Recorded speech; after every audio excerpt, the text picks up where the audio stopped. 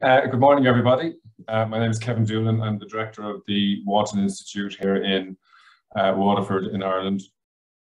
And I'm also the coordinator of the DEMETER project. So it's my pleasure to invite or to welcome you all to this event on behalf of DEMETER and SmartAgriHubs. So this is a follow-on event from a session we ran last October. And you can actually find recordings of that event online on the SmartAgriHubs and DEMETER website. I suppose the key focus of this morning's event is to see how we can attract more young people and women to agriculture. And this is really important when we consider the current state of play in Europe. Just for example, the majority of farm holdings in the EU are currently run by farmers over the age of 55. On average, only about 28.7% of farm managers are women. And if you look at this on an individual country basis, I suppose the situation is worse than that. So for example, in the Netherlands, 1 in 20 are farmers. And similar figures can be seen in the likes of Malta, Denmark, and Germany. From an economic perspective, women's gross hourly earnings are on average about 16% below those of men in the EU. And additionally, the majority of farm managers.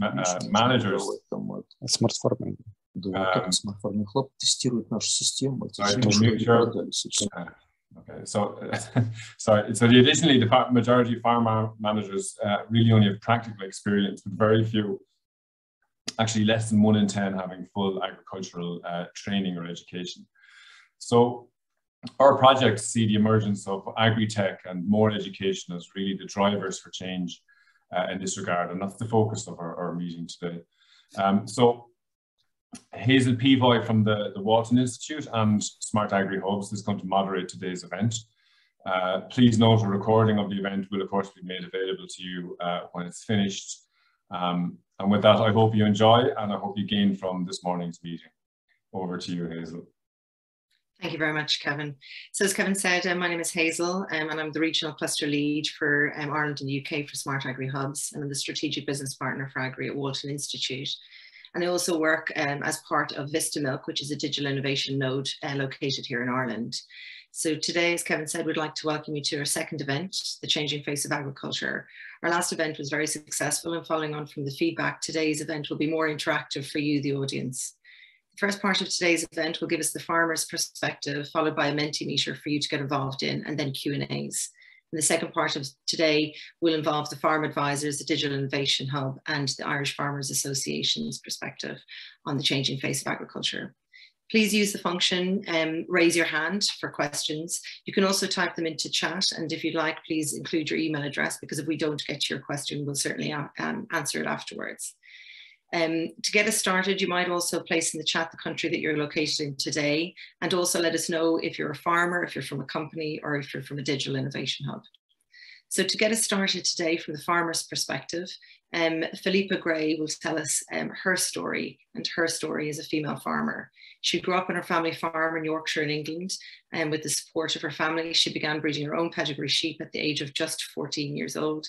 And she went on to study her master's degree in agricultural science and production systems at Harper Adams University, and is currently working at Innovation for Agriculture as their fundraising manager. Through her work at IFA, she is a use case leader in the Fair Share project, which works to promote the use of digital tools within the agricultural advisory sector. And she is currently the chairperson of Local Young Farmers Club, where she's able to help educate about farming and encourage young people. Sorry, there's just a little bit of feedback there. Today, Philippa will give us an overview about herself and the farm that she's on, and tell us about her experiences as a female farmer. Philippa.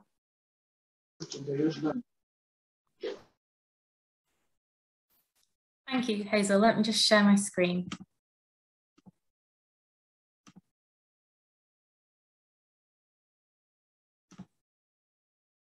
Can everyone see that okay? You might just change to presenter mode, please, Philippa. Oh, sorry. I think it is on presenter mode. We okay? Yeah. Yeah. Great. Okay. So good morning, everyone. Thank you for asking me to come and speak today and share my journey. So as Hazel said, my name is Philippa, I'm 24 and I am from a small family farm in the north of England. It is comparatively small to other farms in England, but it is quite typical to the type of farm in the area.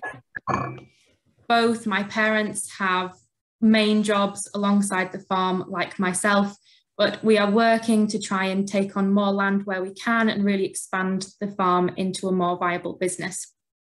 At the minute, we have about 100 breeding ewes made up of lots of different breeds plus followers. A small native breed suckler herd. We're just in the process of transitioning breeds at the minute. And we rear calves as well. We buy them in off dairy farms and bring them on. A main aim of the farm is focusing on native and rare breeds, and we sell our stock as pedigree breeding animals, as fat finished animals, and through box schemes to members of the community as well. So I've always liked helping with livestock on my family farm. And as Hazel said, when I was 14, I was able to start my own small flock of sheep. I chose to purchase the Ryland breed of sheep because they were very docile, they were easy to handle for me, and I thought they were very pretty as well. Our main commercial flock of sheep is Texels. They're not registered, it's all about producing fat lambs for market. Whereas with the Rylands, it's all about breeding pedigree breeding stock. When I started with Rylands, they were a minority breed. They were on the rare breed watch list. So it's quite important to the breed to have people keep breeding pedigree ones and putting more females back into the national flock. And about 8 years ago, they did actually come off the endangered list. So on the top left and the bottom right are pictures of Rylands. The bottom right is one I've shown, but in the past 4 years, we've also gone into breeding Kerry Hills, which is the sheep on the bottom left, and grey-faced Dartmoors, which are a rare breed. That's the one on the top right. I do compete in a lot of with my livestock, mostly the Rylands at the minute. I found the agricultural community really encouraging and really supportive of young shepherds going into showing and breeding their own stock. I was encouraged to train as an official Ryland judge when I was quite young, which was something quite intimidating at first. I had done a lot of stock judging within the Young Farmers Club organisation, but most qualified Ryland judge for agricultural shows are generally, 3 times my age, decades of experience, really knowledgeable people, probably slightly more males than females. And so I did wonder how I was going to get on training at 18, but they qualified me, I passed, and I've been judging Rylands up and down the country for the past 6 years now, and we'll be doing the national show this coming summer. And I haven't found any challenges to that. Everyone is extremely supportive and encouraging, which has been really nice to experience. Moving on to the digital tech that we use on our farm. As I said earlier, we're quite a small farm, and at first we were very reluctant to engage in using digital technology as we didn't think it would be economically viable for us. Some of the initial costs do look quite expensive, and we didn't know if that would be feasible for us. So we've really just been starting out on our journey of using digital tech this past few years. So the main things we've been using initially were free platforms for sales and communications and marketing our stock. So with COVID-19 restrictions, this past couple of years, we've chosen not to go to livestock markets as often as we would. So we haven't had the opportunity to buy and sell as much as we usually would. So for the pedigree stock, we have been using some online sales platforms. A really popular one in England is Sell My Livestock, which is a specific agricultural sales platform, but there's a few other general ones used as well. And this has worked quite well for us. One example would be I bought a pedigree ram from the top of Scotland, 500 miles away. That is something I would never have done if I was just going to the local sales. It really does broaden the potential purchasing pool of sheep available to me by using online platforms. We also use social media quite a bit for marketing our stock. So my pedigree Rylands do have their own Facebook page, and this is what we use to really push the pedigree animals we're bringing to the coming sales. At this time of year, it's mostly just trying to engage in some followers by putting on nice lambing pictures. So if you'd logged on to my Facebook yesterday, you'd have seen pictures of our brand new lambs we've had born this week. But we mostly use this for marketing around the sales time, where we will put on pictures of stock we're about to take to the sales. We will share their breeding information. We can go into more detail on any showing results they've had. And you have that time and space to share information that you wouldn't necessarily have at a market.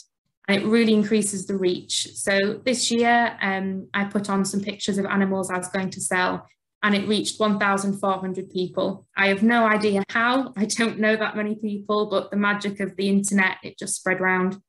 And I did that about 2 weeks before the sale. So it gave any potential buyers a chance to message me for any more information, and hopefully increase that bit of interest by the time my animals got to market, so there could have been some more buyers. We do also use this to market our produce to the local community. As I've said, we do box schemes where we sell our meats directly to consumers, and part of our marketing of that is pushing this local native breed angle. And so by being able to share the story of the livestock with people being able to see the pictures of the lambs and them growing on helps the consumers engage in what we're trying to sell, hopefully. But moving forward, we are looking at trying to get tech into the management side of things.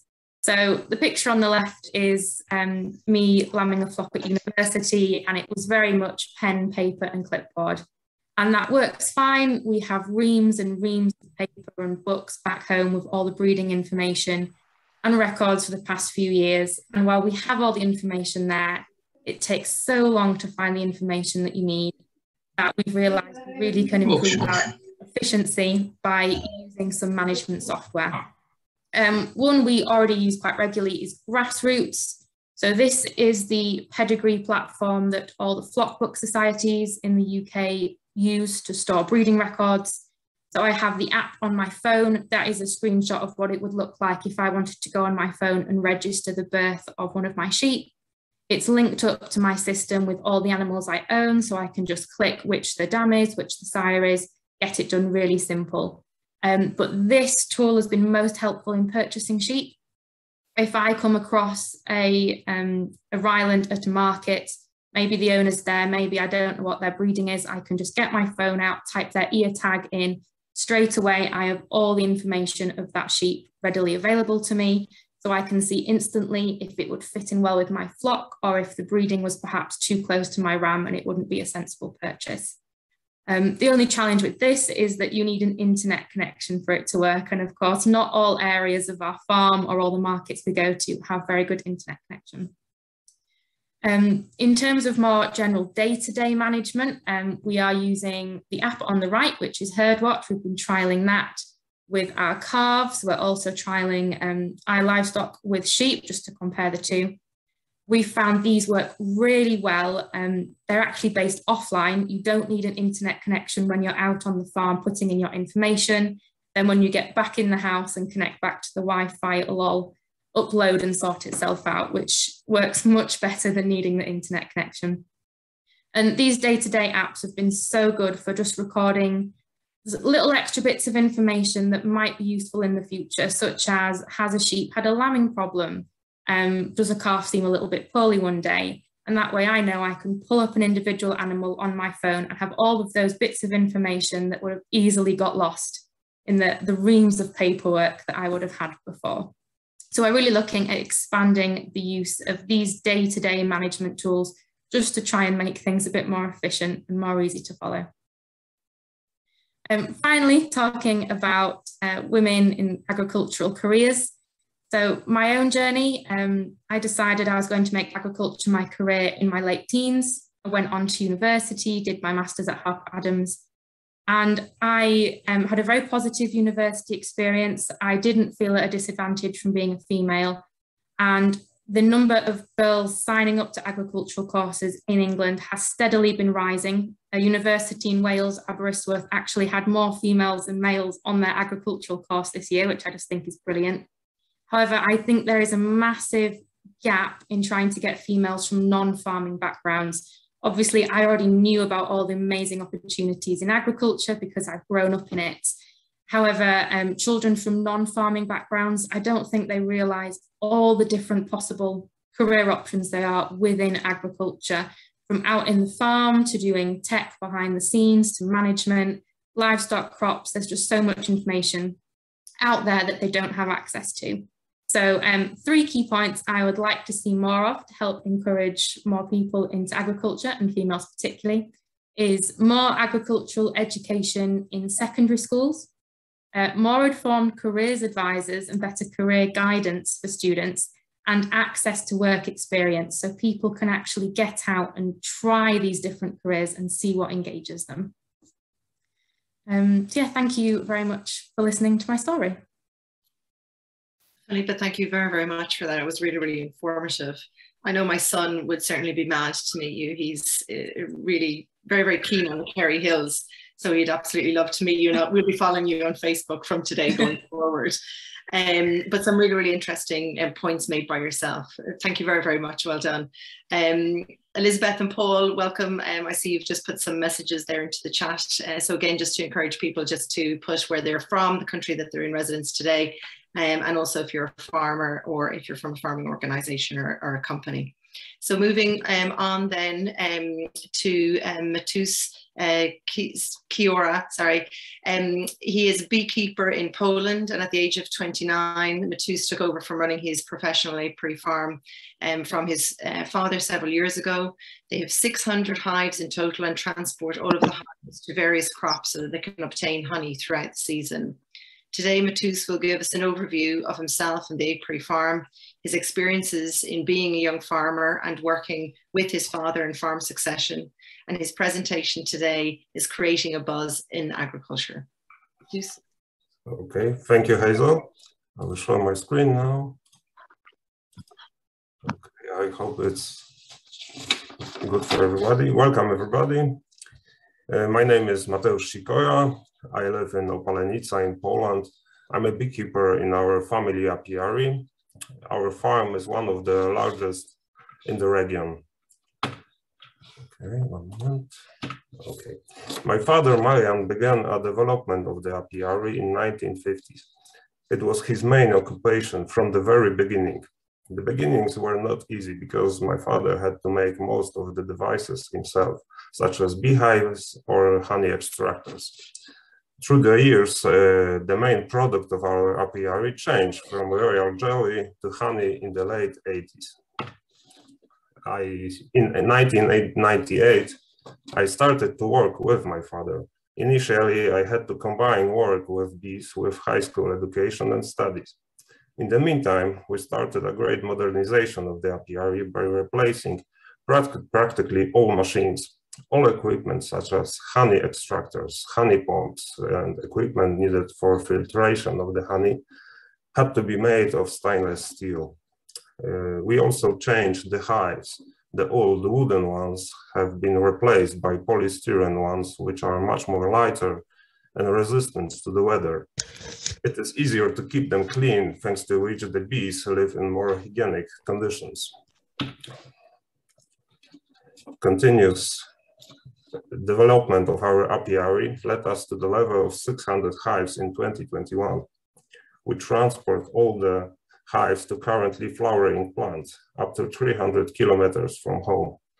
The main plants for which we transport the hives are rape, acacia, linden, and buckwheat.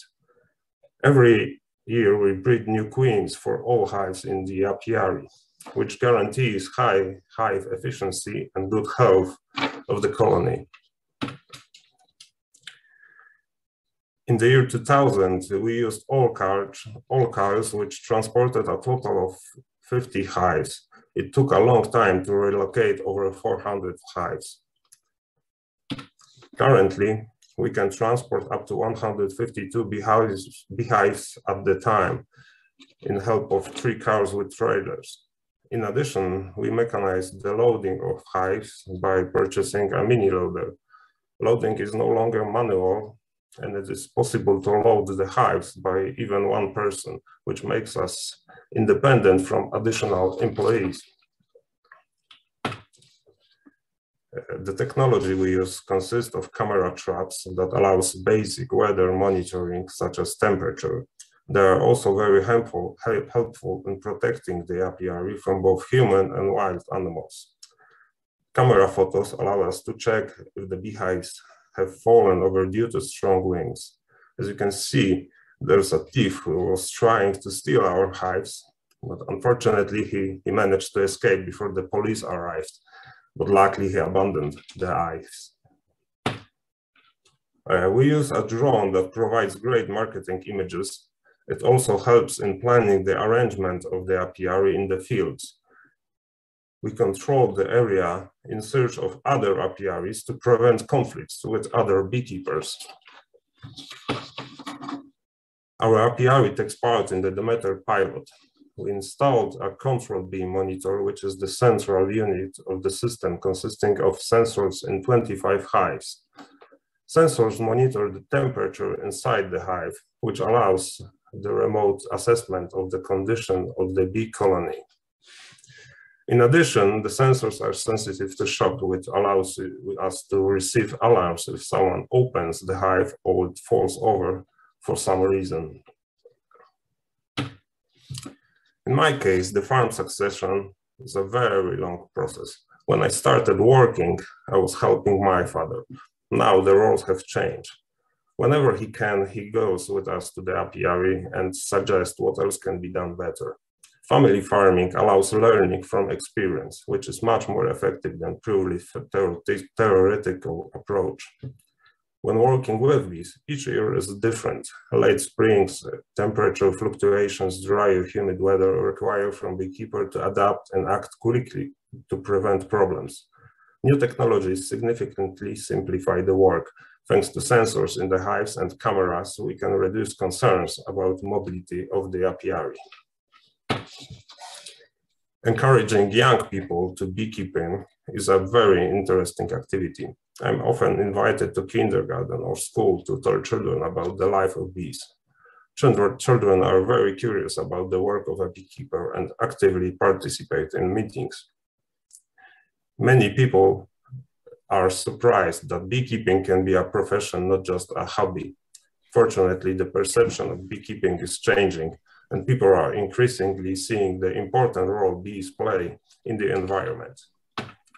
Thank you for sharing my story. Thank you very, very much. Really, really interesting how you actually use one technology for two completely different services, such as the drones for both marketing and also for the arrangement of the hives as well. Thank you very, very much for your presentation today. It was really very insightful. Thank you. So we'll move along to Diana Lindsay. In June 2021, Diana was elected president of CEJA, of the European Council of Young Farmers. Diana herself is a young farmer in Tuscany, and since 2008, she manages her family's winery. She cultivates and processes grapes to make Chianti Classico wines, olives for Evo, and ancient grains of flour, for flour and pasta. Diana has been involved and active in confagri culture since 2012, and she has been president at the regional level and vice president at the national level since 2019. Today, Diana will discuss the challenges for young and female farmers and what is needed at policy level to ensure the voice of the young and female farmers are heard. Diana? Hi, good morning to everyone. Yes, I get to put my story a little bit into perspective and what I have been seeing at EU level in these first 6 months as president of CEJA. What I really think is very important to start understanding is that we really need a strategy for generational renewal. The numbers that were presented at the beginning, I find very dramatic. The fact that only 11% of farms in the EU in 2016 was run by someone under the age of 40 really should put a spotlight on the fact that right now we are on the threshold of a very big revolution, a huge change, grand ambitions for the farming sector, yet we really don't have enough arms to carry on this transition to really succeed in all of the big and very noble objectives that are being laid on the table to make agriculture more sustainable. someone the other day actually flipped the number around and it made it even scarier. It means that 89% of farms are instead run by someone who isn't young. So, and who is slowly somehow transitioning to the end of their career in farming. So I really believe that policymakers at EU level should start strategizing, so should start really understanding that there is a need for consistent policies, for overall policies at national and EU level that can help this transition. And there really needs to be a desire and an ambition to drive this change. Because I was reading a document from 1983 the other day, the year I was born, and it was a petition of MEPs to the council, encouraging the council to take action on generational renewal. And the challenges that were highlighted were this petition. I could have written it yesterday. Nothing has changed. Nothing has really been tackled. The problems that were there in 1983, access to land, access to finance, access to knowledge and skills, are exactly the ones that we see today as our traditional roadblocks. Where does it all start? It starts in making agriculture attractive. It means showing the new face of agriculture. And I must say I was very inspired by both the speakers before me, because they really embody everything that I believe is the new agriculture. It's smart, it's skillful, it goes beyond what we know or what we've always considered agriculture as traditionally. It uses technology and it uses science in its favor to be more ambitious, to be more present on the market, to use digital skills, to use Facebook to communicate sheep. It's genius. And that is what should be shown. Sharing successful stories like this is the most powerful message that we can bring. But to make agriculture attractive, we really need to make it profitable. And that, I think, is the one big issue, that no matter what policy we put in place, where may it be the cap of the origins, the cap of 92, the cap of 2003, we've never managed to really make agriculture profitable. We've never managed to make sure that farmers could make a decent living off of their work. And I really feel this is one of the things that scares the older generation right now in the succession schemes. The fact that the profitability of farms is even more endangered now with the great change that is requested. If we're going to be shifting our production methods towards more sustainable ones, it will probably require grand investments at farm level. And farms are already struggling today in their profitability. So the capacity of also investing in change is very hard, which is why, again, in the whole idea of a strategy towards generational renewal, putting into place policies that can help investment schemes for young farmers who can take all of those ambitious projects, all of those new drivers that are really coming out from the younger generation that sees the potential and that wants to invest in change. Well, they will probably need schemes that can help their investment along the way. And this is not about changing the way that we, for example, put the lump sum for first installation aid. It's a much more continuous type of, I think, of investment that we need to consider. Business plans in nature have a much different timing compared to other sectors. And I think it's fundamental that we really take into consideration the uniqueness of farming, the diversity of farming, and the uniqueness and the diversity of young people who are putting their future at stake and want to invest in farming. So I don't know how we are on time. I'm not sure if I can still say a few things, but most definitely I think that it is time that national policies and EU policies start taking into consideration what needs to be done to empower a new generation, to attract a new generation. And it starts in schools, it starts in technical institutions, it starts showing the change, it starts driving the change and giving the possibility for new business models to become the new system in which agriculture succeeds. Great. Diana, thank you very, very much. Really, really interesting. And like you, I found the other two presentations really quite inspirational.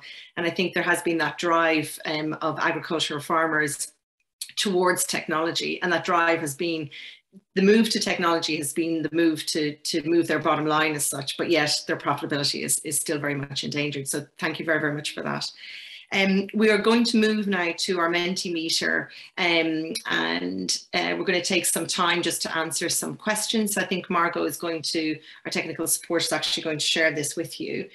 So first of all, you can either use the QR code to actually log into menti.com, or you can use menti.com and use the code to actually access it, and then enter the code then 51415568. We might actually put that code into the chat as well, Margot, if you wouldn't mind, just in case. And then we'll move on in a moment. We'll just give everybody a quick moment. I can see people are logging on at the bottom. Actually, I'll just put the code into the chat myself.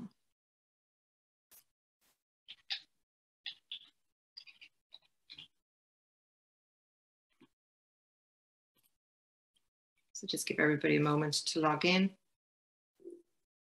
to menti.com.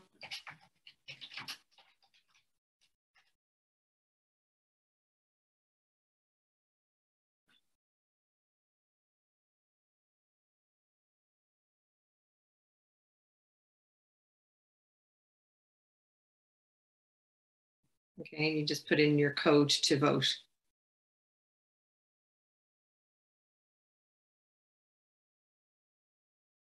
Please do take the time to do this morning. It will be absolutely brilliant to get feedback from people on the questions that we have. And we are hoping to publish a report after this event. So we'll start. And again, just for those, again, you can log on to menti.com and actually insert the code 51415568. So the first question, it's about ranking. What has been the biggest challenge faced in your career in food and agriculture? Okay. And the options are investment to adopt technologies, rising costs, lower prices for produce, and maintaining a work-life balance, facing competition from other farmers outside of the EU, getting training on new farming techniques, new regulations, environmental rulings. It's interesting to see that number one is the rising costs. Oh, it's just been pipped. The rising costs, lower prices for produce.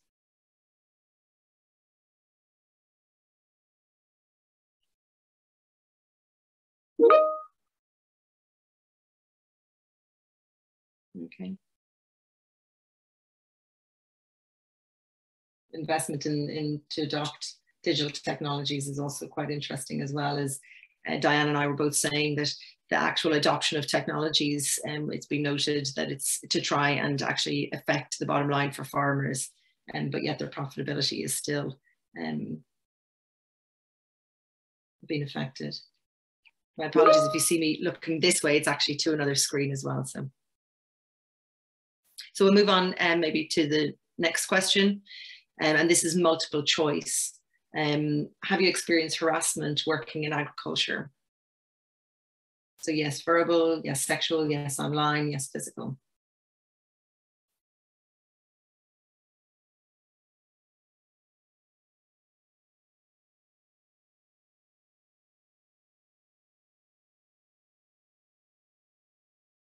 It's great to see that the highest ranking number is no, which is fantastic.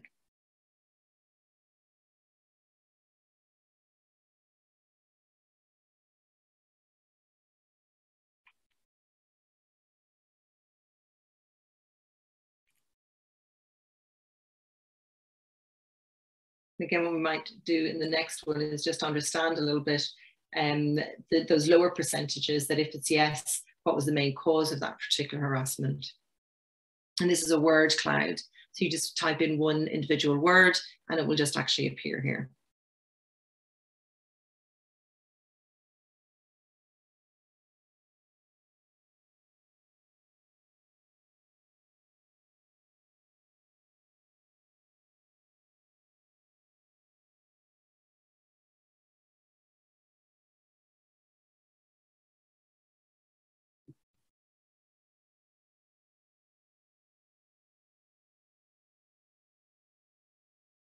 social skills. Jealousy is quite interesting as well. I'm just wondering, and maybe if we could expand a little bit maybe on jealousy, whether it's to do with the ownership of the land or whether it's to do with the fact that maybe you've got a college degree in addition, competition. We'll move along then to the next question as well.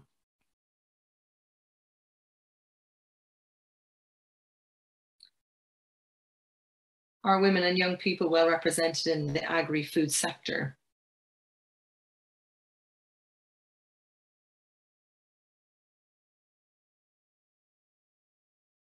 Huge majority are saying no.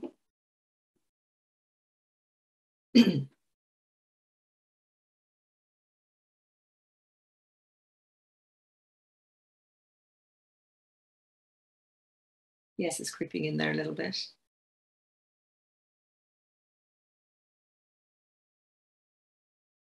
It's interesting to see that the large percentage is no, but yes, was creeping in. Again, I suppose just from my own experience over the latter number of years, I would have seen an incline in women across the agri-food sector, which has just been great. And then also it probably goes back to what Philippa was saying with regards to the number of females that are enlisting in college as well, which is really, really good. So hopefully that number will climb.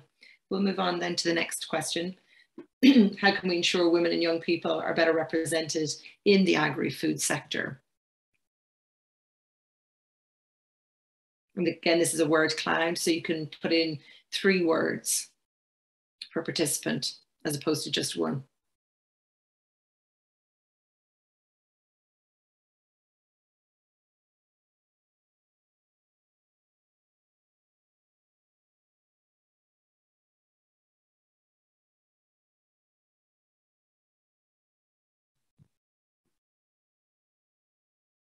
Leadership opportunities, education is very much coming to the fore, training and funding, group support, which is really quite interesting as well, equal salaries,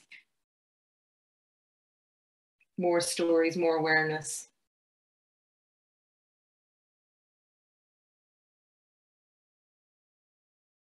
Fighting gender bias, really interesting. Education just stays right at the top, which I think is really quite interesting. And again, it's a good reflection of what both Diana and Philippa was saying earlier on. So we'll move along then to the next question. What do you think is most needed to attract young people to farming? Pick 1.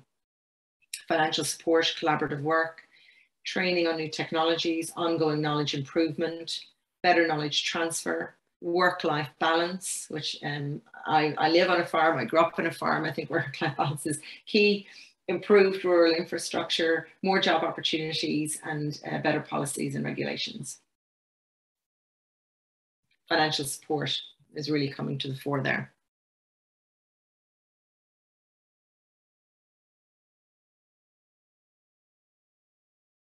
Better knowledge transfer as well.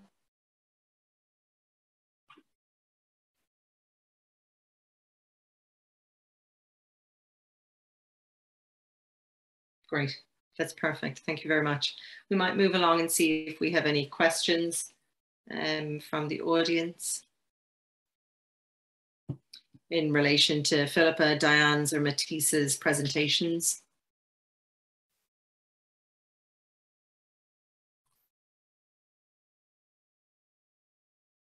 I'm just scrolling back over any of the chats so if anybody can.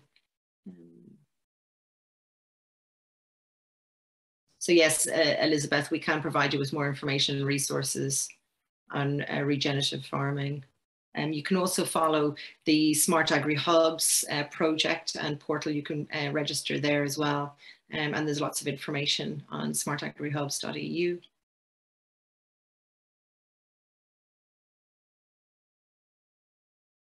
Welcome, Alicia, from the DEMETER project, working on one of the pilots there.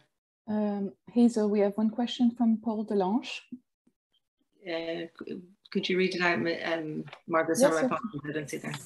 Of course, or maybe Paul, if you want to speak, you can unmute yourself also. Yeah, sure.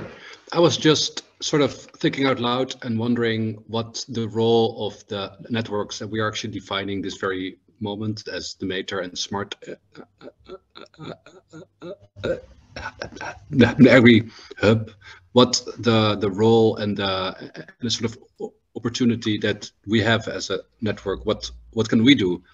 I feel like one of the things that we saw pop up in the word cloud was also raising awareness and changing the story and narrative of farming to attract local young farmers. What can the role of the networks that are coming together today be, instead of you know, waiting for regulations from higher hand? What can we already start doing today? Diana, would you like to take that? That is a very good question. And I think that actually events like this are really kind of the first step of something that needs to be scaled up. In my experience, peer-to-peer knowledge and finding solidarity between farmers has been my biggest driver in bringing me where I am here today. When we created the sezione, the little group of Anga in Siena, there was just 6 of us. But it was 6 young farmers who were living in kind of remote, isolated areas with their head in their farm, completely kind of stuck even in their problems. By getting to know each other and then becoming 12, 18, 24, then knowing the national other representatives, it really gave me the sense that even if farming sometimes is a very kind of lonely activity because you're in your remote area, instead there's a huge network of people who are dealing with the same problems, finding solutions, willing to share those solutions, finding ways to create, sometimes even like building up on their problems, solutions. So finding inspiring stories, practical problems being solved, what was for me of great inspiration. And when I got to bring this at a EU level and seeing in my network with SEJA, 33 young farmers associations from all over Europe, that was the most inspiring moment of my life. It's then what led me to run. And so I think like mentoring programs, leadership programs that create fellowships, that create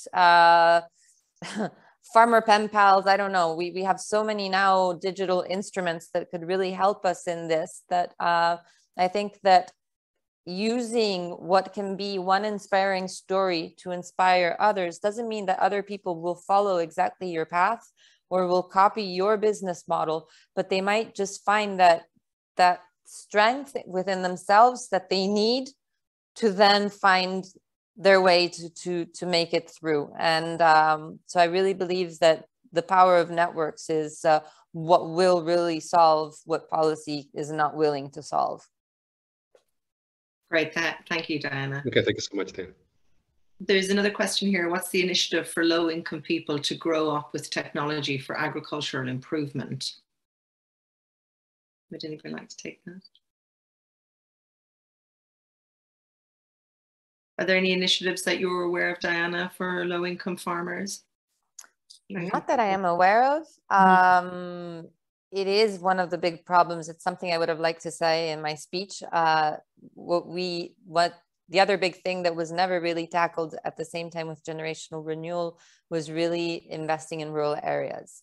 And the fact that rural areas are becoming more and more deserted, and so are creating less opportunities and are increasing the problem of low income for certain areas is dramatic.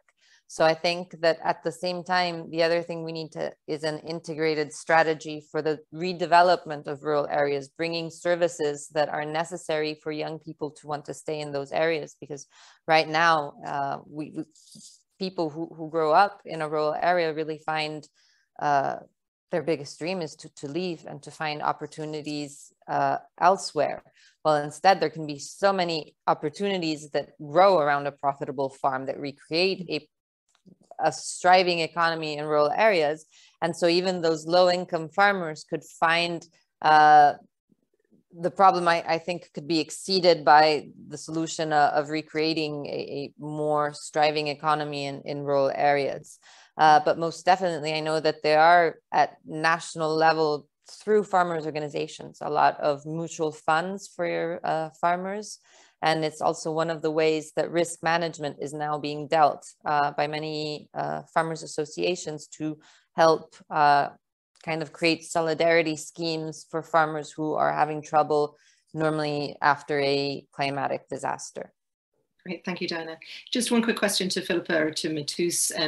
I know sometimes for low-income farmers, sometimes they overlook some of the technologies that they use. As an example, a technology within their own hand, as in their phone. I know, Philippa, you had mentioned about kind of, we have it here in Ireland called Dundeel, how you act, or even Facebook, something that's actually readily free to them.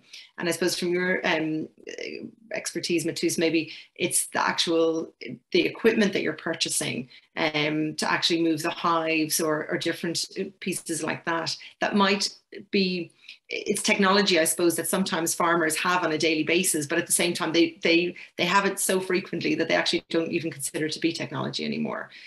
What would you think of that, Philippa or Matus, like from a low-income farmer perspective, that sometimes they have technology that they don't actually categorize as technology any longer?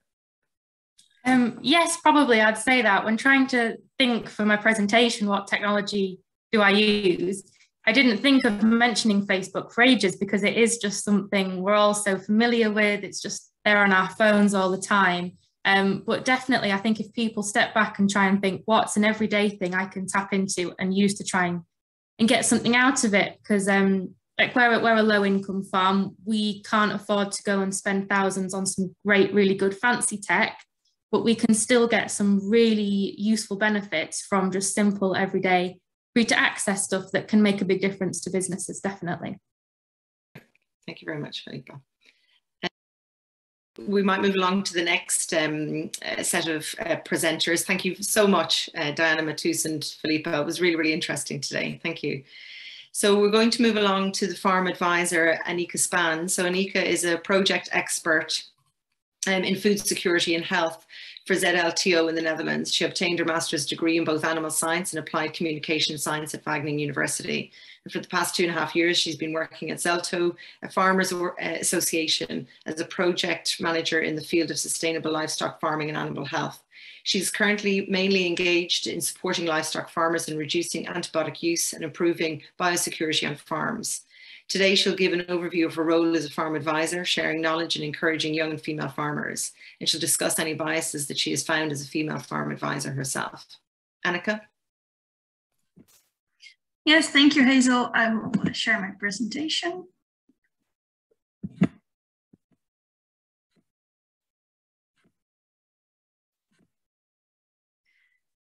Okay, hello everybody. My name is Annika Spaans, as Hazel said, and I will share my experience as a farm advisor and specifically my experience about the implementation of technologies on farm level. Sorry, Annika, could you change your presentation to presenter mode if you wouldn't mind? We can see your slides on the left. Is that okay?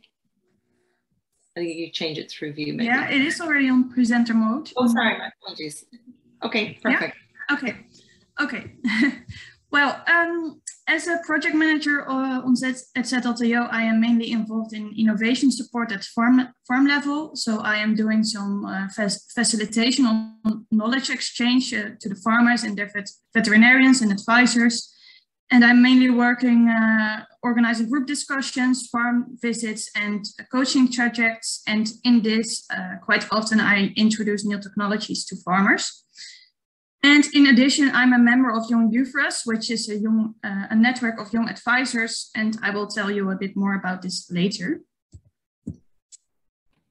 So my experience being a young female farm advisor, when I am entering a farm, most of the time the farmers are positively surprised, and after some chit-chat, there's soon an equal relationship.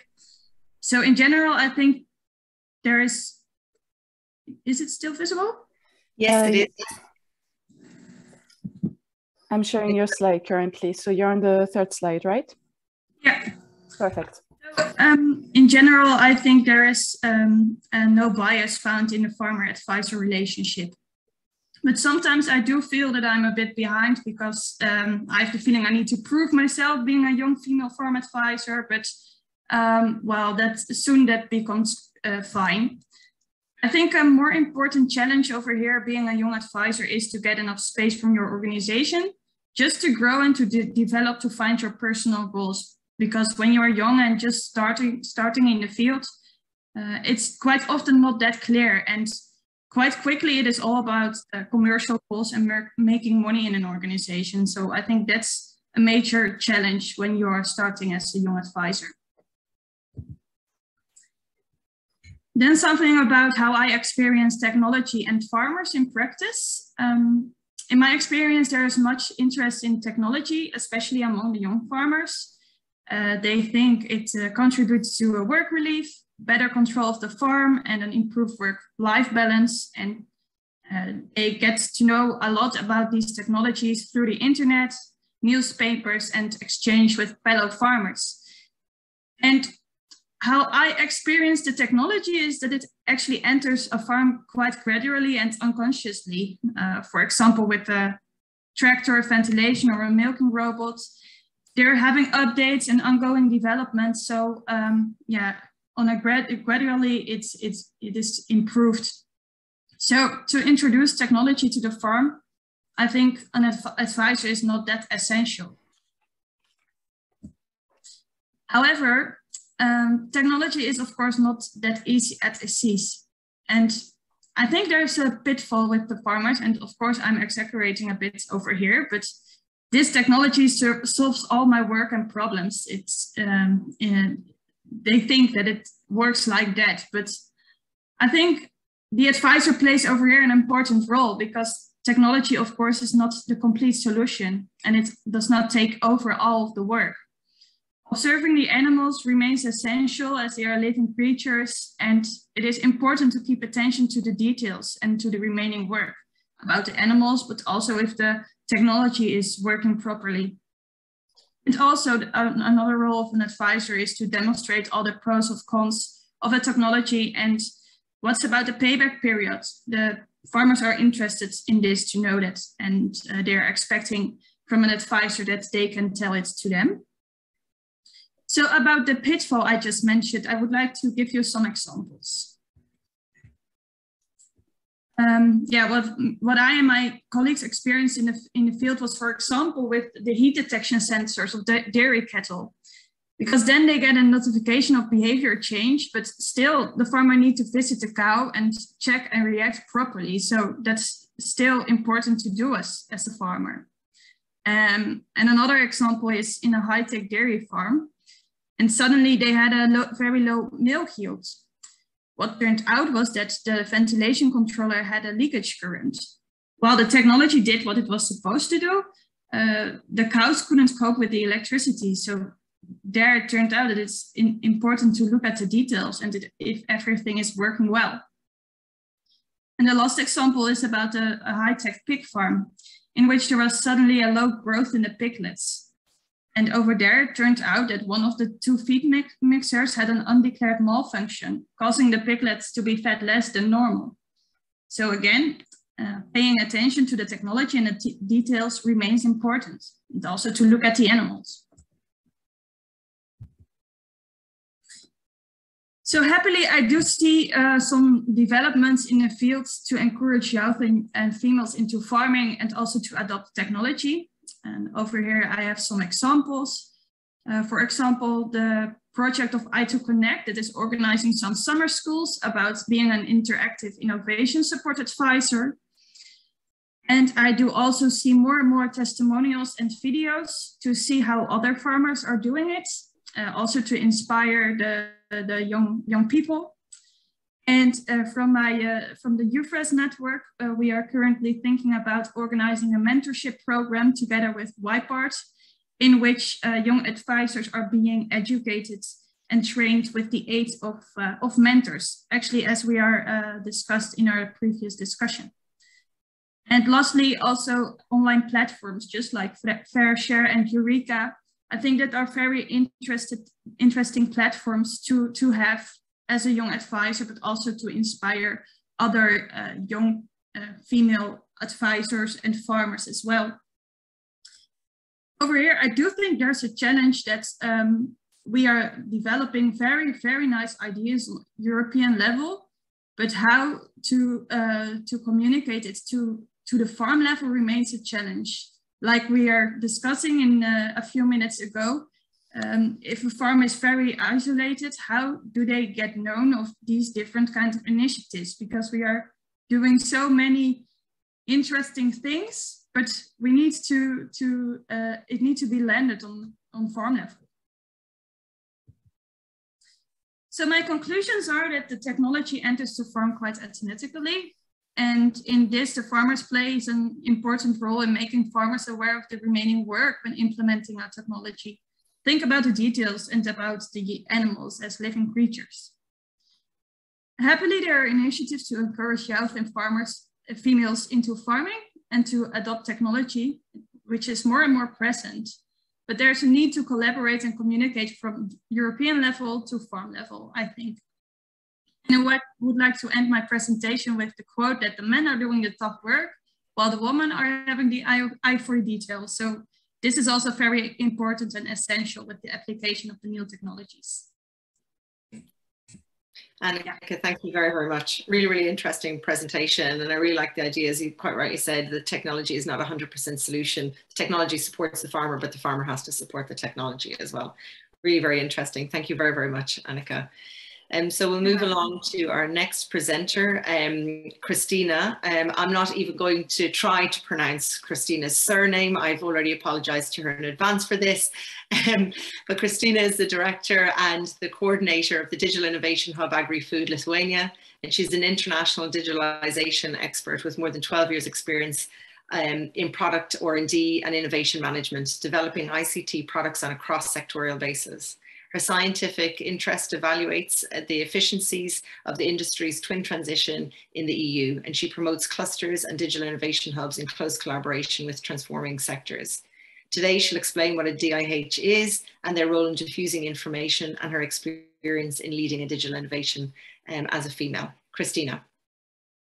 Thank you so much. Thank you, Hazel, so much for such a nice presentation of myself. So as I was introduced, I'm Christina Šermukšnytė-Lešiūnienė, and today I was invited, and for me, it's a huge honor to be here and try to explain what actually digital innovation hubs are.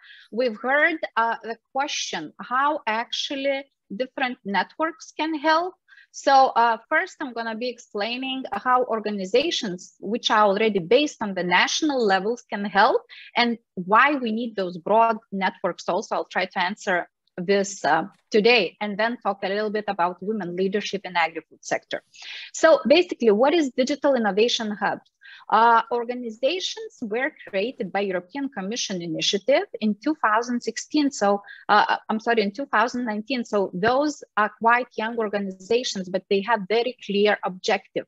They are performing and they are one-stop shop in providing all the information, all the means, different schemes on how sectors should be transforming, going for the digital and Green Deal objectives transformation. First of all, helping in digital journey for all the sectors. So Agri-Food Lithuania, we are sectorial digital innovation hubs, and probably you could find on your national levels in different member states also different sectorial digital innovation hubs, which unite different stakeholders and act as a one-stop shop. So what do I mean by one-stop shop? If we look what digital innovation hubs do, they are actually orchestrators. They are creating ecosystems around them. So in our case, we are creating innovative ecosystem, uniting all the stakeholders on the food supply chain, starting the primary production and going for them, even to the end consumers, uniting and collaborating all together. So under our roof, we have different scientific institutions. We are creating startups ecosystem. We are working very closely with the SMEs, large enterprises. We have as a members clusters which unite different businesses. We have governmental institutions. We have, of course, investors, different funding agencies, associations. And what digital innovation hubs do, what kind of services they provide. If we look very quickly, there are 4 types of different services. Those are test before invest. This is very important part. So that's where different activities from demonstrating different technologies, from demonstrating different pilots, going to the services if, for example, farmer comes and says what kind of technologies do I need, or where can I look at the newest ones just before investing. So this is the place to come and try, maybe already see some technologies at work, or try to get the funding to establish such test beds. Another part of the services which are very important, that's for the upskilling, reskilling, and gaining new competences. So with the twin transition, we know, we've heard already, there are many challenges.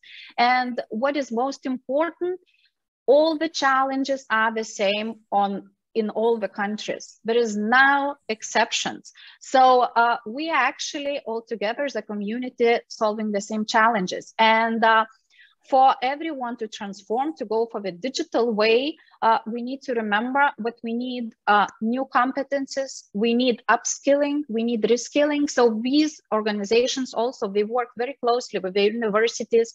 That's what we do with the institutions, colleges, consultancy agencies, in order to bring the needs which we feel what are in the market, and help those needs to be fulfilled, and to come back to the farmers and say, okay, there are those new programs, you can come, you can learn, you can get your employees with the new skills and etc. And of course, another very important part, I think Diana was mentioning, that's already bringing new programs to the schools, to the universities, which are not only showing the attractiveness of the agriculture, but also provide those young people, young kids, young students with the future skills which are going to be in need.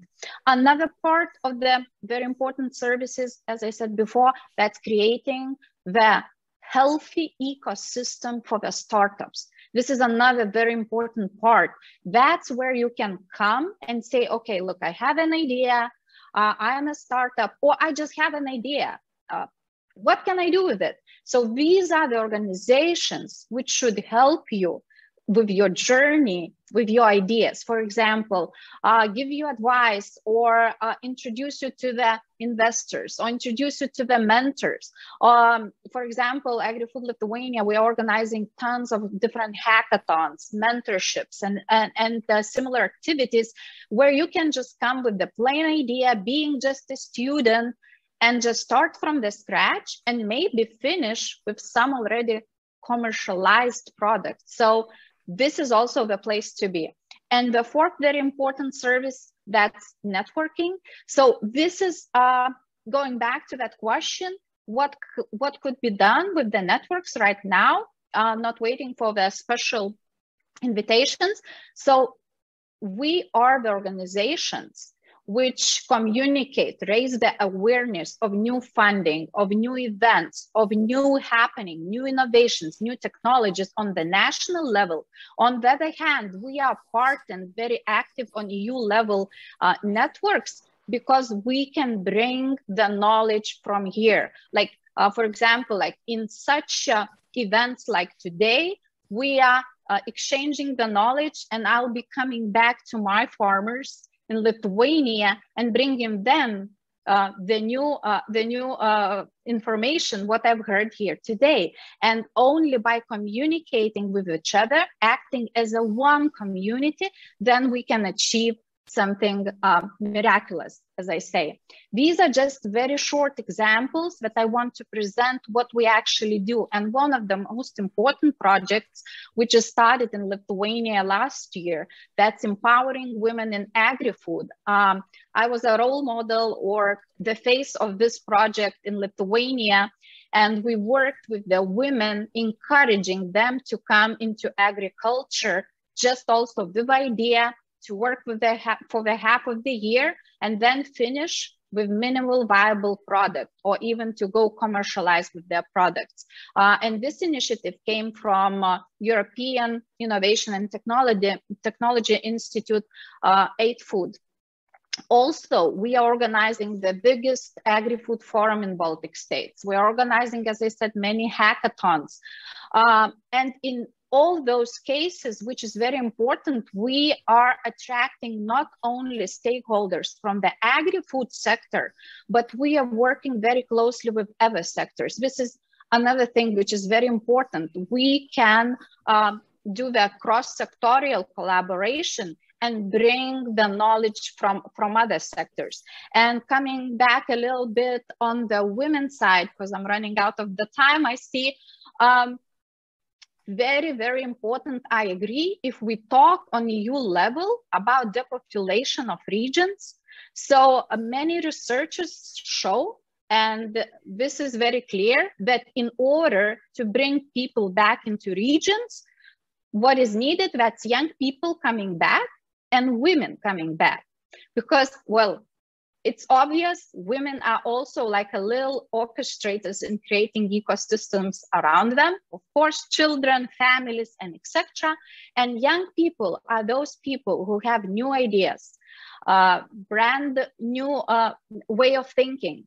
So they need to come back and see. And I strongly agree what we need to do right now, that's help agriculture change its face, to show that it's very valuable, reliable, to raise its reputation up, that it is one of the priority sectors in whole EU, and it is very, it brings lots of different opportunities. So this is very important. And for my ending, just a quick look into the screen. So you see my little deer, which comes every morning and eats next to my house. And every morning it is beating its head into the window.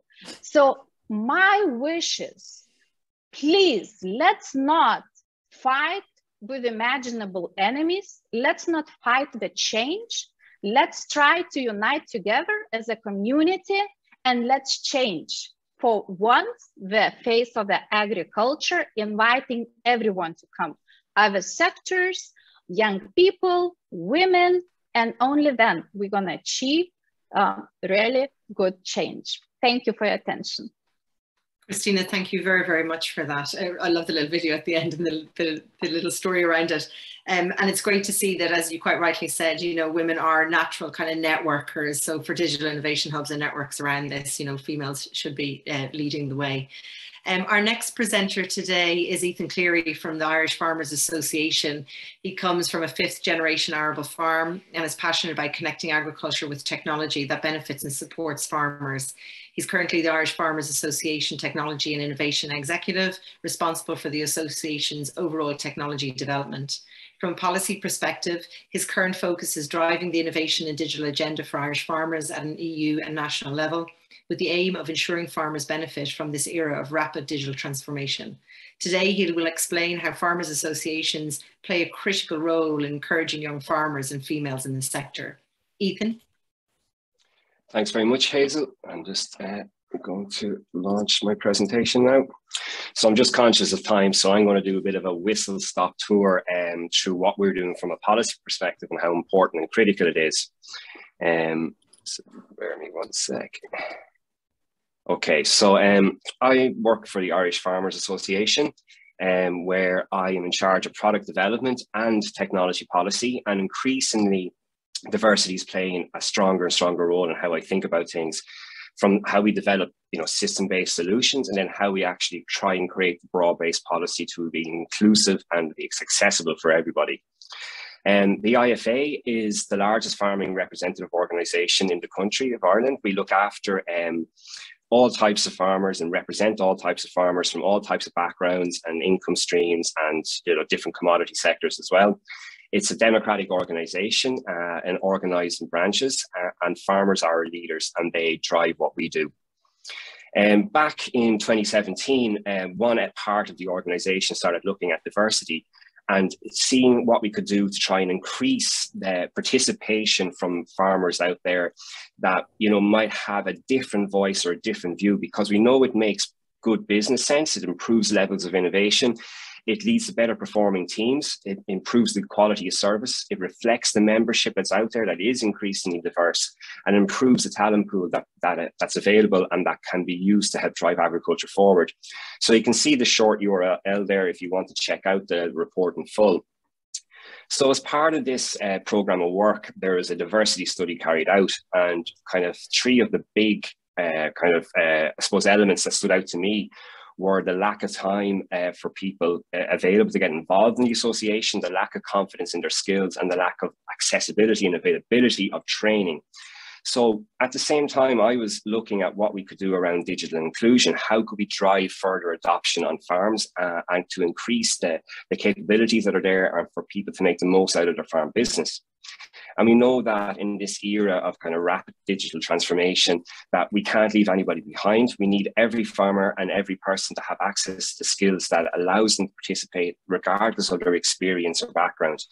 And that's going to become increasingly important as more and more jobs across the entire economy require digitalization to be a core part of what we do. And that means we need to look at how we get people to participate, starting from very low or very no level of digital exposure or skills, and then how can we harness the actual digital transformation and technologies out there to increase productivity and to help drive business transformation. So one part of this, it's been very important, is understanding that maybe there is no policy in place from a national or from a EU level. So what can you do then to actually drive that? And then working with the existing policy instruments and actors that are there to try and make sure that it's as aligned as possible to the benefits of farmers and agriculture as a whole. So I'm just going to briefly go through maybe 3 or 4 of the kind of policy areas where we've been working on in the last 2 years. SkillNet Ireland, which are very crucial and critical, especially the mention in our strategic plan for the Common Agricultural Policy. One programme of work was explicitly mentioned in that.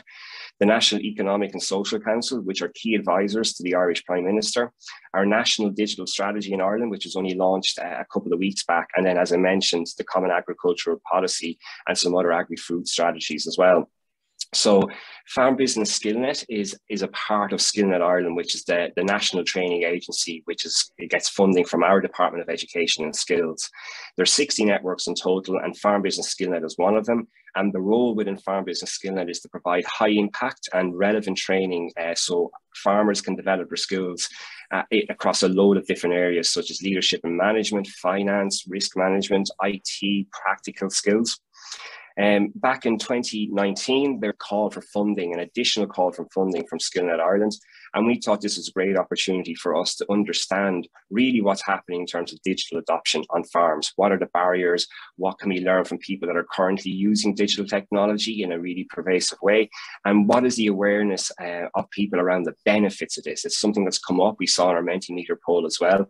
What can you derive in terms of the return on investment from the adoption of these digital technologies?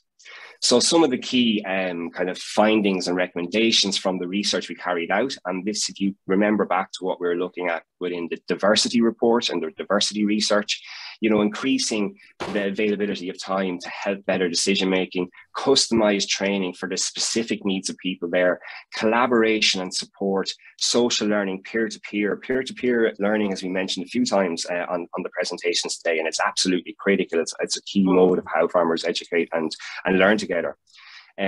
One of the other findings from this was digital skills development. How can we create the model, not only for farmers, regardless of their digital experience, so they can get on the ladder at any stage and find a course or a program that will work for them, but also for the actual entire agricultural ecosystem. How can we work together to make things easier for people to avail of digital skills and digital technologies? So the four barriers, and this is pretty universal across, I suppose, all types of sectors or areas, you know, the ability to connect, the ability to access the devices and use the devices to make the most out of the internet, the confidence. So, you know, if I'm going to do something, what are the implications of it? Am I secure and safe? And what's happening with my data, which is a big issue that we keep hearing more and more about. Then skills and the motivation, like why should I use the internet? What's in it for me? What are the benefits? So with our National Economic Social Council, they had a report out in 2021, and we can see there's a direct mapping between the kind of barriers that we identified and the results from the research that they carried out. And then if we map their agenda for action, it very much mirrors and lines up to what we discover from our digital agriculture research. If you look at our national digital strategy, which was only launched a couple of weeks ago, and it wants to position Ireland as a digital leader, driving and enabling transformation across the economy and society, including productivity-driven agriculture. You see the use of productivity there, higher yield per animal and hectare as being a key linchpin. And they've put these into four different buckets here: the digital transformation of business, the digitalization of public services, the transition for digital skills across all parts of society, and then infrastructure as well, including the connected hubs and regional innovation networks, which is, you know, look at the work that's going on in smart agri-hubs and see how relevant that is. If you look at the mapping there, there is, again, direct kind of correlation between what we discover from our research and what's been found within the National Digital Strategy that was just published. Now, this is a pretty dense slide, but I just want to demonstrate how this is actually transferring across to our Common Agricultural Policy National Strategic Plan. In particular, the structured program around digital adoption in agriculture, which has been developed by a lot of partners on this call today, including the Department of Agriculture, Teagasc, the Walton Institute, and ourselves in IFA. So digital skills policy options, we need to look at new forms of learning. You know, COVID has changed how we interact with technology, not to leave people behind, because prior recognition of knowledge and learning from the older approaches is equally as worthwhile and valid. How do we reach out to smaller farms and be more diverse in how we interact with people? Localization of languages, how can we increase and bring these people on board, and then promote a targeted training and advice. And I'll just leave you on one thing: it's the emerging challenges. So all this work has been done on the issues that we're currently facing, but we're seeing more and more people coming to us around farm data, what's happening, the assurances around it, the terms and conditions from schemes, interoperability, all these farm systems, how do they work together, education and innovation networks, you know, attracting people back into rural locations, you know, what can we do to incentivize that, the connectivity and digital divide. And if we look at the work that DEMETER is doing, especially around farm data interoperability and smart agri-hubs, I think we're on the right path with it. But there's just, you know, there's a lot of more work to be done, but we have to keep driving policy in order for us to make the real effective change. So thanks very much for listening to me. Any questions you can fire away. Ethan, you hardly took a breath. Well done. Sorry. What a presentation. We could just nearly give you a whole event to yourself. Amazing, amazing work that you've carried out over the last couple of years in Ireland, and well done to you and the IFA on that. We'll move along quickly to our Mentimeter. I'm just, as Ethan quite rightly said, I'm conscious of time, but at the same time, I do have some questions for Ethan, Christina, and Ike, but we'll just do our Mentimeter first, just to try and get a feel of where people are at the moment. So again, you'll have already been logged into your Mentimeter, and the first question is, do farmers need new skills to adopt digital technologies, or just better technology solutions? Both, and better solutions are just coming in. We'll just allow people a little bit of additional time.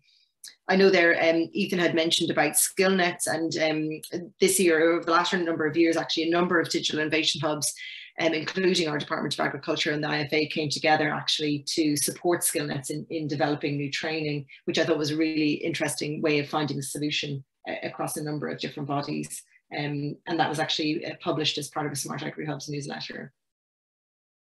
So both. We'll move along to the next slide, which is a word cloud. So again, 3 words per participant. What supports are most needed to encourage young and female farmers to use digital technologies?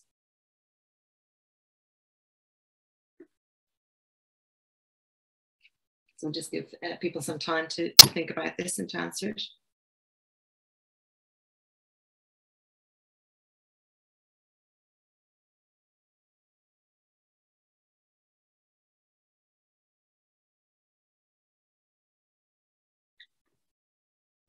training coming to the fore, cost-effective solutions, education, case studies.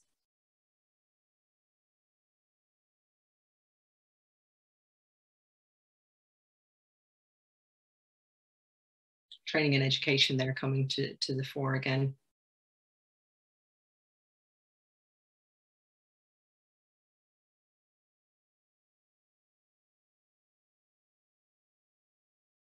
So those three still remain the top: education, training, and funding. Inclusive technology. That's quite interesting, actually, because I know one of our technologists internally is looking at how technologies are built and if the female is considered in building those technologies as well. So we might move along to the next question then, which is, what's the most successful way to really achieve the knowledge and technology transfer in Tech Ireland? You can pick 3 here. So on-farm demonstrations, formal education, online forums, peer-to-peer farm exchange, excuse me, independent agricultural advisors, communities of practice, which is a group of people who share a common concern or an interest in a topic. It's really interesting, communities of practice and peer-to-peer farming, which is exactly as Ethan had described, and a number of our other presenters had spoken about as well, and on-farm demonstrations. Perfect. We'll move along then to our next question, which is, when do you think that the gender and generational gap will be filled?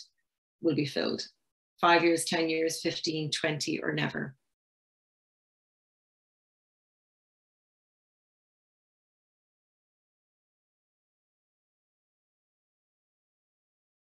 So never in 20 years.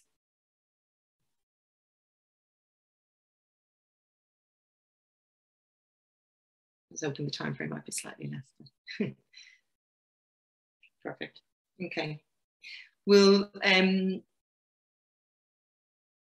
our Menti just there, and we'll move back just to see if anybody has any questions for Ethan, Christina, and Anik.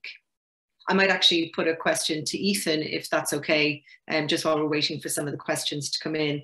And that's just to understand the impact, maybe Ethan, and also Anik and Christina as well. My apologies, I should be putting the question to all 3 of you, but had you noticed kind of an impact of COVID-19 when it came to kind of a gender impact, I suppose?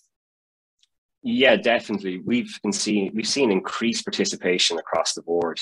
We are having 300 plus people joining online meetings at night, whereas maybe because of, just people's personal situations, they mightn't have been able to. We had people like farmers who would be in the middle of calving were able to actually use their smartphone to connect to a meeting and listen to people discuss key policy issues, as well as, we might have specialized speakers talking about farm succession and that type of that type of content. So it's been a great leveler in that respect, in terms of anybody being able to attend, access, contribute. So it did speed everything up, but the fact that we had done the research, it gave us the confidence when the whole COVID effect happened. It gave us the confidence to be able to roll out with, completely virtualizing the organization. And it's because we had that data and belief in our members that we were able to do that. Fantastic, Ethan. And Anik, I might put a question to you just with regards to the engagement of females maybe during COVID.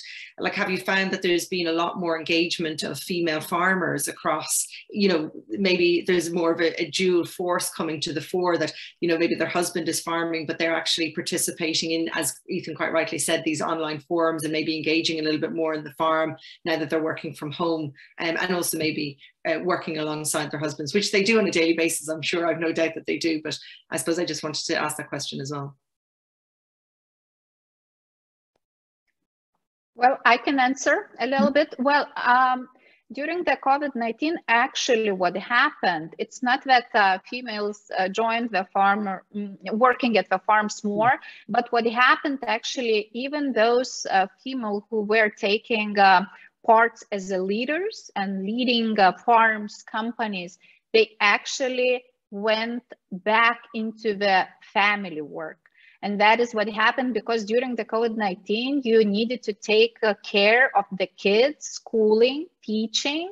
And that's what we were noticing, at least. And we were talking around the community that in this case, for men, it basically did not change. So they stayed at the meetings and were participating. But women, they needed to go back into the family duties. So this is again how we saw it actually was a little step back. And now with the digital technologies, which we are already are getting used so much, so everything pretty much is falling back probably. And we're hoping that kids gonna be staying at schools and, and learning more. And another thing, what I really wanted to mention, for example, what COVID did, right? In 2019, for example, it's overall statistics. Actually, risk capital funds have reached their highest point of investing into the women startup, which made 2.8% overall investments in the whole world for the startups. And in 2020 and 2021, actually this number has dropped. So again, it has showed that COVID actually brought for women a little drawback. They overtook other duties and they stayed again more with the families, not concentrating on the work, on the pitching, on providing their ideas, or going more with the businesses. So. Great. We've just received one question in there, just to do with what is the policy to involve women in the agricultural sector for low-income countries? Oh, I don't know. Okay. Maybe Annick, you wanna add, because I can talk.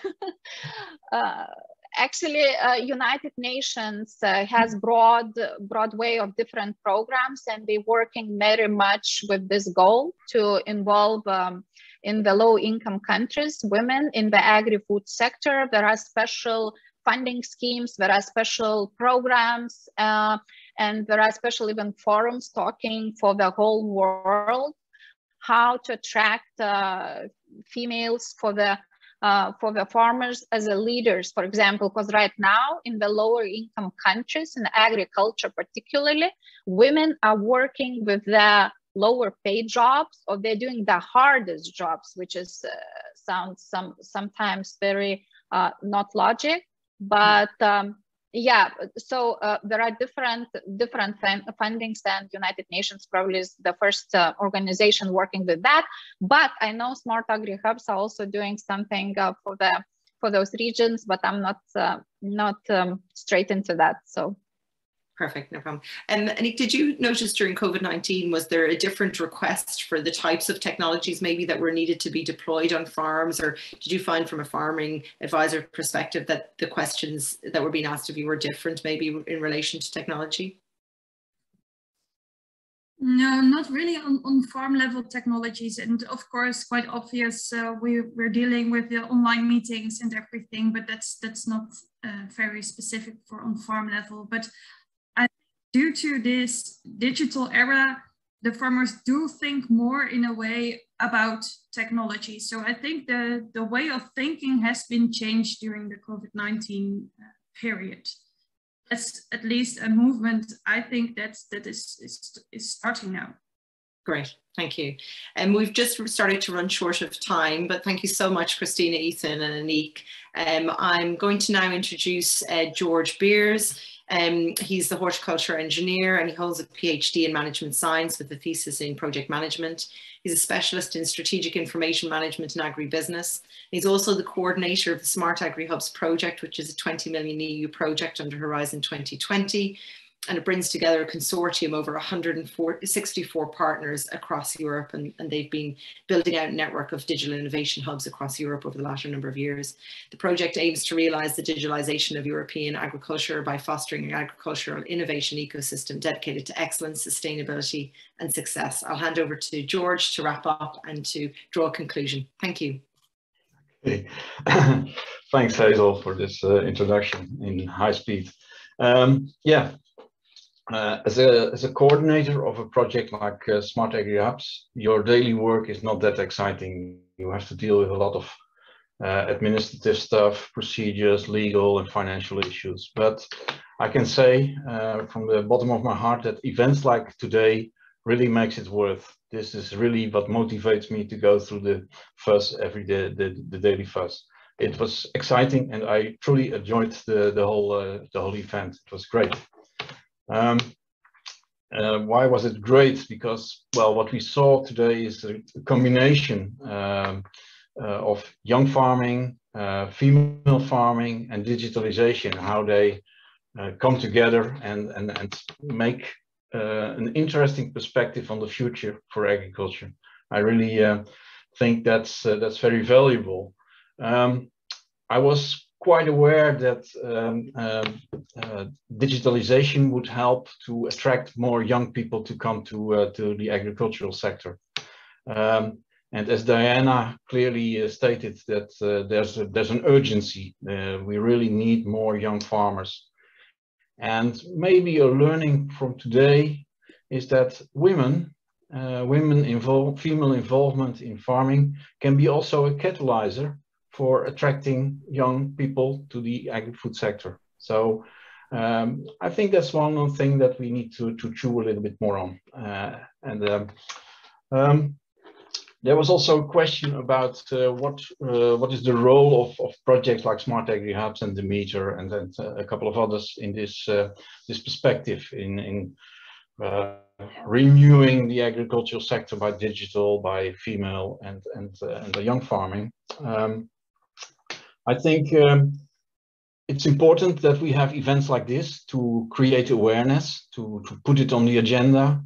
Not only for ourselves, but also for those who are watching us. It's also important that it makes your let's say commitment stronger if you're not alone. And I think today also proves that we are well, the network is growing and growing, and that's a good thing. And I also want everybody to be aware that Smart AgriHubs as well as DEMETER, this kind of projects, they within the Commission they are flagship projects. So the people from the Commission are looking over our shoulders, and I have to say, I can say that they are very interested in how we are dealing with the young farming issues, the gender issues related to digitalization. They're really eager to know about our experiences in this, and also to see the great examples. Please be aware that in Smart AgriHubs we have an extremely strong communication team. So literally thousands of people are following us, and so this event today will be available for those thousands of people. And if only 5% is taking a look, it's already have a big impact.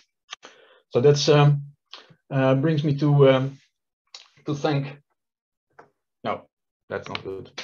To compliment and to thank and really express my admiration for the wonderful presentations that we had today. It was great, great illustration of success stories, and it really gives hope for the future. So I really want to thank and compliment the presenters for today. I also want to thank the participant that joined us today, and not only for joining us, but also give your opinion in the Mentimeter. It was great to have a good impression of and some confirmation of the feelings that you had. I also want to thank Kevin Doolin and the DEMETER project for joining us in this type of events, and to give your commitments and co-organizing these events. Many thanks, and also the compliments for Hazel and her team, the regional cluster of UK and Ireland, but also, of course, for the technical support by Margot and Pep. Thanks for running such a smooth event as we experienced today. Having said that, we are, as from Smart AgriHubs perspective, we are working on developing a strong network, and so far we are doing well. We managed to have virtual meetings more and more, and they are very professionally organized. And but I also noticed that in our community there's a eagerness to have a physical meeting. Let's meet physical, because in creating a network, it's not only about the professional touch, but also there's you want to know more about the people that are behind this professional stories, and so really to make a network and share the common interests, also on a personal level. So with that, I can announce that we have good news for that. Together with a lot of other projects that are working on digitalization of agriculture, we are preparing a physical event, a large event that will take place in mid-September. So it depends on the availability of the venues. It will be mid-September in Lisbon. And I really hope, I'm looking forward to that very much. I really hope that to see all of you there. There will definitely, we will organize sessions on young farming, on gender, and probably also the combination of those. So I really hope to see all of you there in Lisbon in September. And that's it for today. I want to thank you for being with us today. And I wish you a very great day and hope to meet you in September. Thanks. Bye. Thank you very much, George.